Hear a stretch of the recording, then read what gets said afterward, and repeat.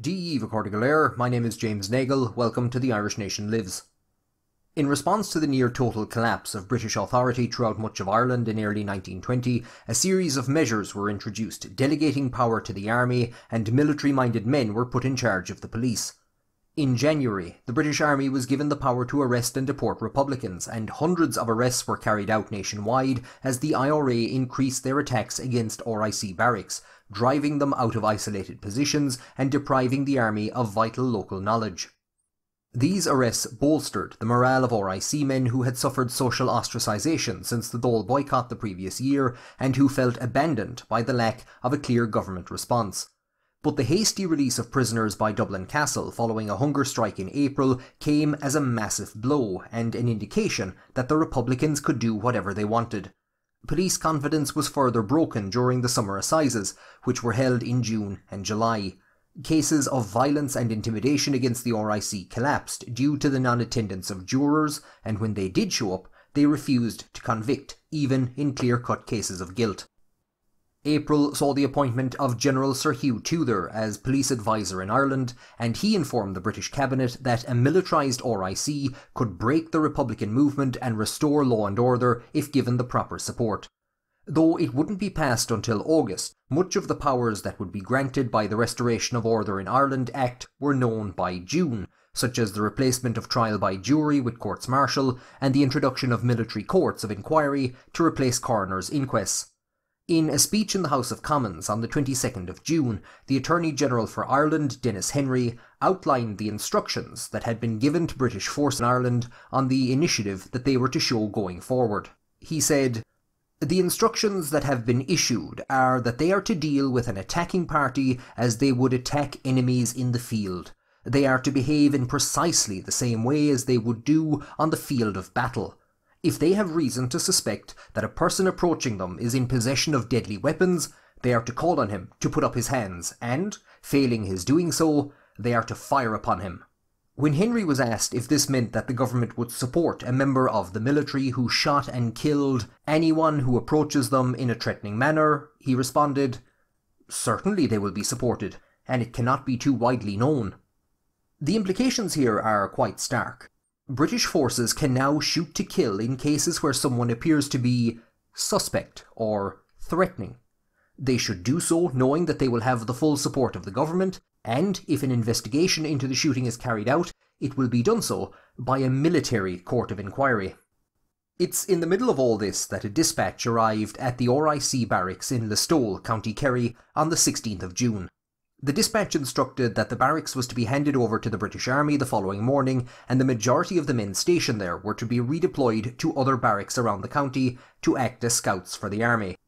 The men felt uneasy about the orders, as it would make them complicit in military action against the Irish people, and they held a meeting at which they appointed Constable Jeremiah Mee from Galway as their representative.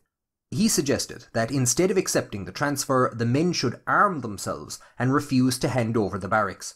This was agreed, and the decision was communicated to the county inspector in Tralee.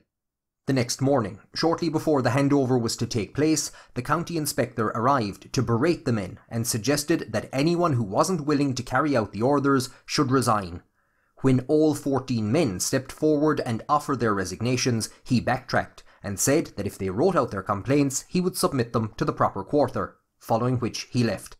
Late the following evening, on the 18th of June, they received a message to be ready for parade the next morning to meet Lieutenant Colonel Smith, the Divisional Commissioner for Munster, who had ordered the handover. Gerald Bryce Ferguson Smith had embarked for France with the expeditionary forces in August of 1914, and in October of that year he was struck by shrapnel while trying to rescue an NCO during heavy artillery fire, resulting in the amputation of his left arm below the elbow. He was given the Distinguished Service Order and could probably have seen out the rest of the war on a wounds pension, but instead begged to be readmitted for service.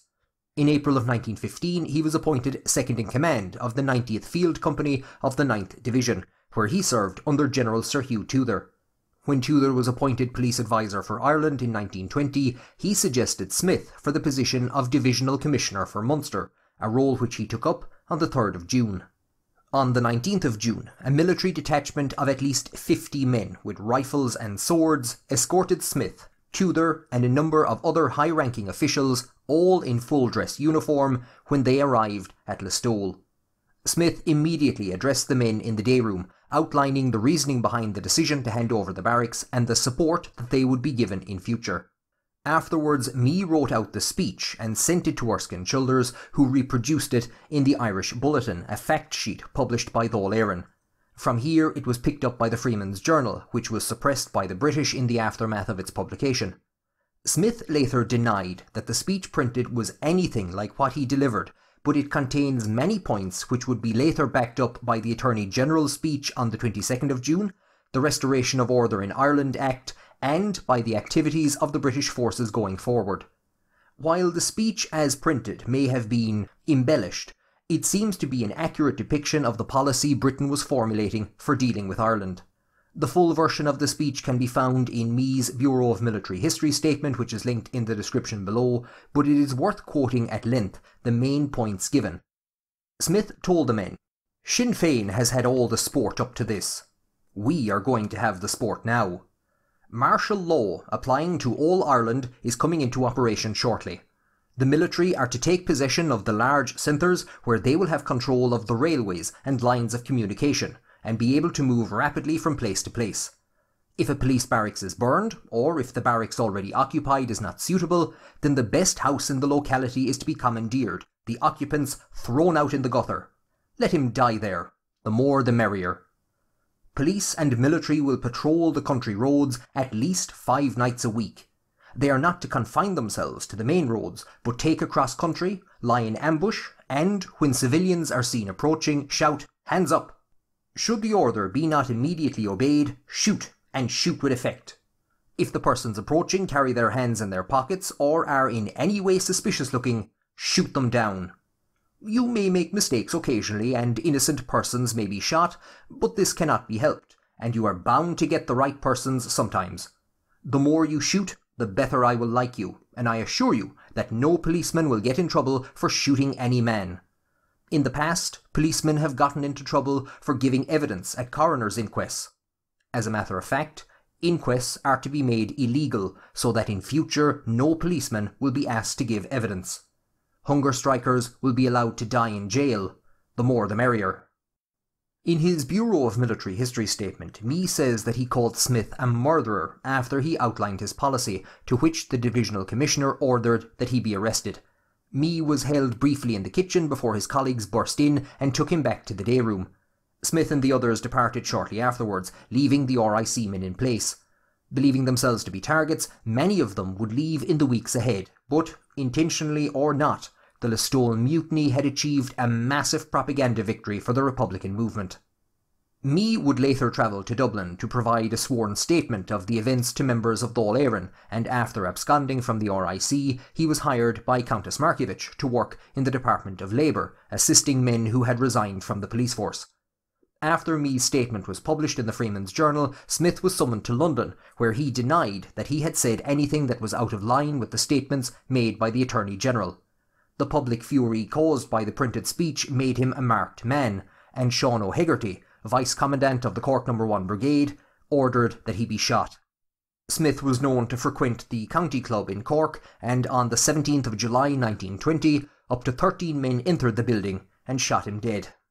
The killing of a distinguished war hero and high-ranking RIC officer deeply shocked the government and caused severe unrest in parts of Ulster. There was a delay in sending Smith's coffin by train to Banbridge, County Down, for burial, as railwaymen in Cork refused to handle it as part of the wider boycott against the British forces. This, and building tensions following weeks of sectarian violence, led to 3 days of rioting in Belfast, where thousands of Catholic workers were forced out of their jobs in Harland and Wolff and other major businesses. The election of the first ever nationalist mayor of Derry in January and increased IRA activity in the city stoked unionist fears. Violence would spread throughout the region, and the killing of RIC men connected to the province, such as Smith and Oswald Swansea in August, resulted in rioting and reprisals against the nationalist Catholic communities. At the same time as the incident in Kerry, but at the other end of the world, conditions in Ireland were sparking off another mutiny. On the 28th of June, members of the Connaught Rangers, based in northern India, grounded their arms and refused to carry out military duties in protest against the actions of the British Army in Ireland. The protest spread to other companies of the Connaught Rangers, who handed in their weapons and refused to soldier any longer. But on the 1st of July, around 30 Rangers, led by Private James Daly, attempted to retake their weapons and were fired upon, with 2 of the protesters being killed. What the British may have looked upon as an act of indiscipline was now viewed as a full-scale mutiny. Loyal regiments were dispatched to restore order, and many of the Rangers were arrested and court-martialed. 61 of them were convicted, with 14 sentenced to death. These were commuted to penal servitude in all but one case. On the 2nd of November, the day after Kevin Barry was hanged in Dublin, Private James Daly was executed by firing squad in India. He was 21 years of age and the last British soldier to be shot for mutiny. There were many reasons for the outbreak of the mutiny, and conditions in the barracks may have had as much to do with it as conditions in Ireland.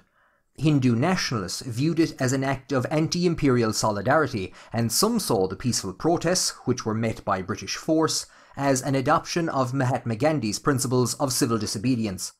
We often forget that Ireland was just one tiny part of a much larger struggle against colonial and imperial rule worldwide. Ho Chi Minh had attended rallies of the Irish Self-Determination League in London, and Hindu nationalists had taken part in the St. Patrick's Day parade held in New York, which was attended by Eamon de Valera, just a few months earlier. Those imprisoned for their role in the mutiny were transferred to England and were released in January of 1923 following the establishment of the Irish Free State. Some joined the National Army, or, radicalised by their period of imprisonment, the Irish Republican Army. Stripped of their service entitlements, it was 1936 before the Irish government awarded them a pension. On the 50th anniversary of the Connaught Rangers mutiny in 1970, James Daly's body was repatriated to Ireland and buried in Glasnevin. In July of 1920, Gerald Smith's funeral was described as the biggest that Banbridge had ever seen. Political, military and police dignitaries travelled from all around Ireland, but one person who couldn't attend was his brother Osbert, then serving with the army in Egypt. Desperate for revenge, Osbert joined the intelligence services in Dublin to fight the IRA, but in October he would be buried besides his brother, following a dramatic gun battle with Dan Breen and Sean Tracy.